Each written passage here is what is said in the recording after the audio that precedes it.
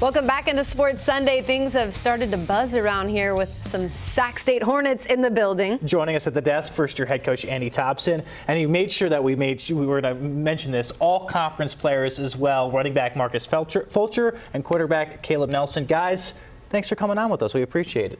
Coach, Thank you very much. Yeah. We're going to start off with you, of course.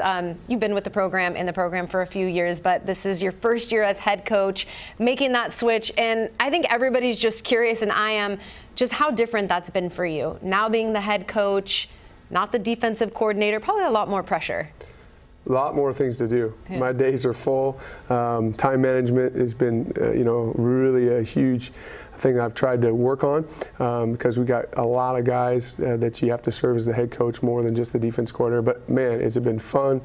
We have a great group of coaches and players and so many that are returning that I already had previous relationships with, and so it's been great to be in that leadership role and taking it kind of every day. It's something new as a head coach because I haven't done it before, so learning a lot as we go. But you're a coach's son, so this is like nothing for you. I'm fortunate. Yeah, my grandfather was a head coach for 42 years, and my dad was a head coach, and so I definitely don't know August without going to football practices. So it's been great to get back out on the field and really enjoying it. What's the craziest thing you have had to do since taking over that you're just like, I didn't know this is a responsibility of mine? I went to the Fair Oaks Rotary Club and spoke to them, and I did not know where the Fair Oaks Rotary Club was, and man, they were great people, and if they're listening, hey, nice to see you guys again. But I hadn't been to the Rotary Club, just doing a lot more speaking engagements, really enjoying that, promoting Sac State's, promoting the football program.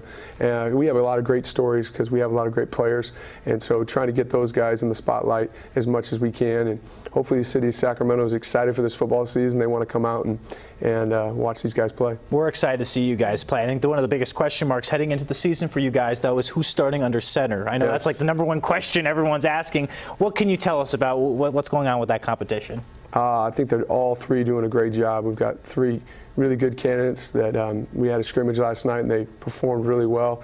And the whole offense makes it easy on them because we've got a lot of good players on that side of the ball. They would tell you that. But I think their leadership has been key. They ran all the player run practices. They were out there every day. They're in the film room constantly trying to improve their game.